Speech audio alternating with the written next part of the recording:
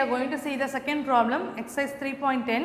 The number of volleyball games that must be scheduled in a league with n terms is given by g of n is equal to n square minus n divided by 2, where each team plays with every other team exactly once.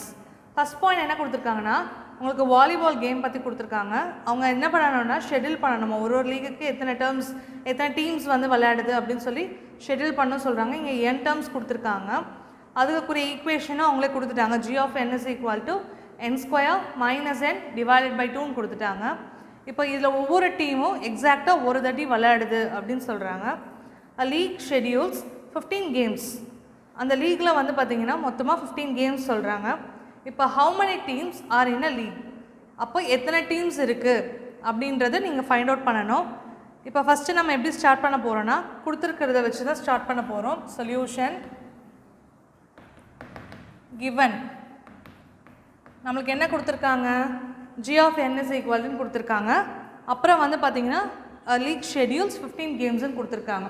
So இப்போ அதை வச்சு தான் எழுத போகிறோம்.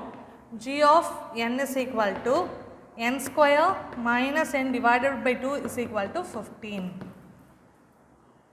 So next நம்ம எப்படி process பண்ண போகிறோன்னா which implies n square minus n is equal to 15 into 2. இந்த 2 அந்த பக்கம் கொண்டு போகிறோம். ஸோ 15 into 2 ஆகுது. that implies n square minus n is equal to 30. 30 உள்ளே கொண்டு வாங்க. n square minus n minus 30 is equal to 0.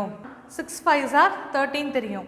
உங்களுக்கு வந்து மல்டிப்ளை பண்ணும்போது மைனஸ் 13 அடிஷனாக சப்ராக்ஷன் பண்ணும்போது மைனஸ் 1 வரணும். ஸோ 6 5s are 13 போது மைனஸ் 6 ப்ளஸ் 5ன்ற போது மைனஸ் 1 வரும். ஸோ 6 5 மைனஸ் அப்ளை பண்ணிங்கன்னா minus into plus minus 6 5s are 30 minus 6 plus 5 minus 1. So இதை வச்சு தான் இதை ஸ்ப்ளிட் பண்ண போகிறோம். ஸோ n ஸ்கொயர் இந்த மைனஸ் என்ன வந்து நான் எப்படி ஸ்ப்ளிட் பண்ண போகிறேன்னா minus 6n plus 5n minus 30 equal to 0. So next step பாருங்கள். ஃபஸ்ட்டு 2 டேர்ம் கம்பைன் பண்ணி காமன் டேர்ம்ஸ், நெக்ஸ்ட்டு 2 டேர்மை கம்பைன் பண்ணி காமன் டேர்ம்ஸ் எடுக்க போகிறோம். ஸோ n வெளியில் எடுத்தால் n மைனஸ் 6, இங்கே 5 வெளியில் எடுத்திங்கன்னா n minus 6 is equal to 0 அப்படின்னு ஆகும். இப்போ ப்ராக்கெட்டில் இருக்க டேர்ம்ஸ் ஒரே டேர்மாகவும் ப்ராக்கெட் வெளியில் இருக்க டேர்மும் ஒரு டேர்மாகவும் எழுத போகிறோம். So n plus 5 into n minus 6 is equal to 0.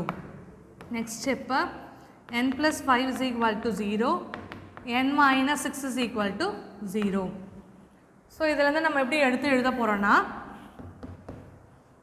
n is equal to plus 5 equal to அந்த சைட் போச்சுன்னா மைனஸ் 5ன்னு மாறும், மைனஸ் 6 ஈக்குவல் டு அந்த சைட் போச்சுன்னா ப்ளஸ் 6ன்னு ஆகும். இங்கே வந்து பார்த்திங்கன்னா மைனஸ்ன்னும் போது மைனஸ் டீம்னு நம்ம சொல்ல முடியாது. அதனால் மைனஸ் டீமை வந்து மைனஸ் 5 வந்து நம்ம என்ன பண்ணுறோன்னா ரெக்ரிட் பண்ணுறோம், அதாவது கேன்சல் பண்ணிக்கிறோம், அதை நம்ம எடுக்க மாட்டோம். அப்போ n is equal to 6 தான் எடுக்க போகிறோம்.